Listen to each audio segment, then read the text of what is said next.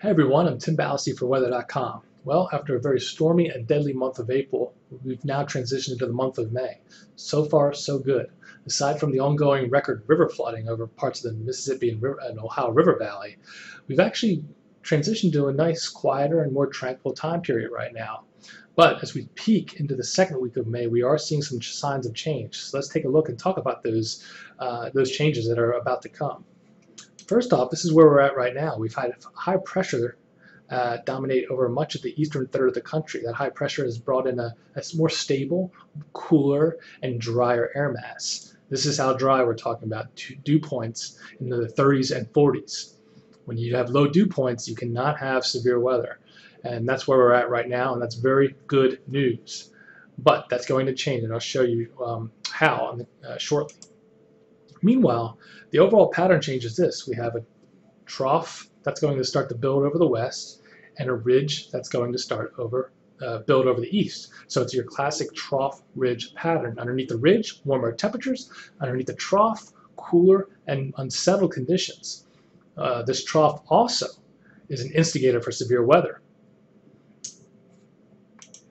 Dew points are also going to make a return. Dew points are right now, as you saw, 30s and 40s, but soon will be in the 60s and 70s.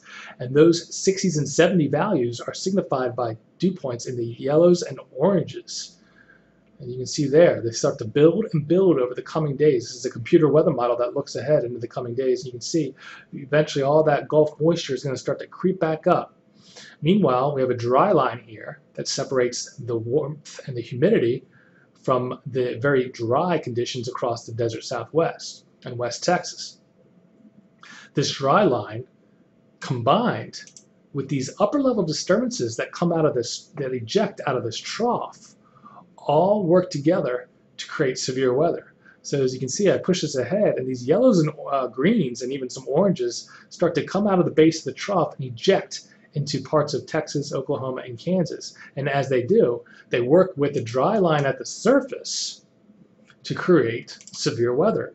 And this is what the Storm Prediction Center out of Norman, Oklahoma has predicted. So for Sunday, Monday, and Tuesday, we're going to be seeing that dry line start to activate and trigger supercell thunderstorms that contain some big hail, perhaps even a few tornadoes over parts of North Texas, Oklahoma, and Kansas. Remember, you can always check to see what your Tourcon is at weather.com/Tourcon, and Dr. Forbes will update that in the coming days. Meanwhile, we talked about the ridge. What does that ridge mean? It means warmth, especially as we head into the spring and summertime months. And we're going to be seeing temperatures really start to climb and climb some more.